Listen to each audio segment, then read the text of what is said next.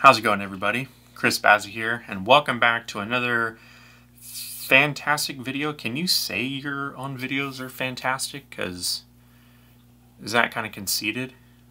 Okay, welcome back to this insert your own adjective video. Today I want to make a super quick video talking about one of my favorite free audio hacks that you can do right now to make your audio even better. Now, the catch is you have to have a microphone. So if you don't have a microphone, this won't really apply to you. But if you have a microphone, stick around. We're going to try to make it super quick because apparently I like to make long videos. Without further ado, we're going to crack open that intro.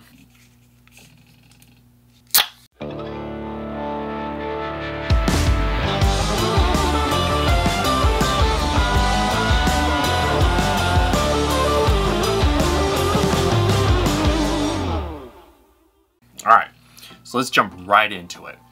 So this free audio hack, one of my favorite little hacks when it comes to making videos, can be used in a variety of different kind of shooting styles.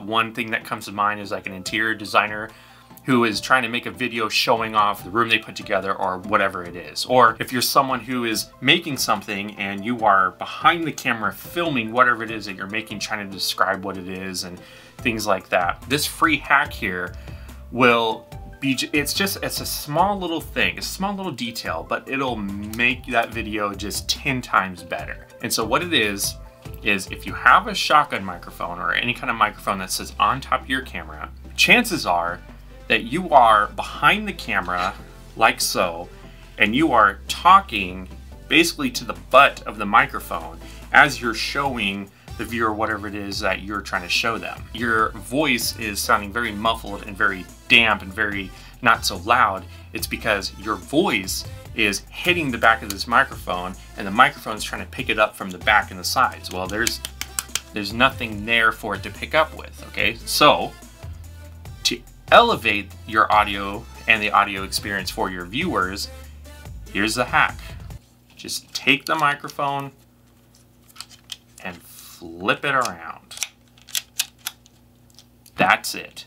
All right, so this is a test of the microphone pointing in front of me, not at my mouth, but away from my mouth. So all the audio that you're hearing is being picked up from the back and the sides of the microphone.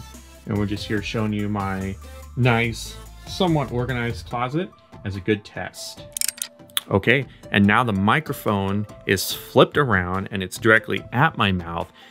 And I wonder if you can hear a big difference with the audio quality. I know I can tell a huge difference, and I can tell when someone is talking behind a microphone rather than in front of a microphone. Now you have a directional microphone that you can talk into while you're filming your interior design projects or your art projects, or you're trying to film someone as you're talking or whatever it is.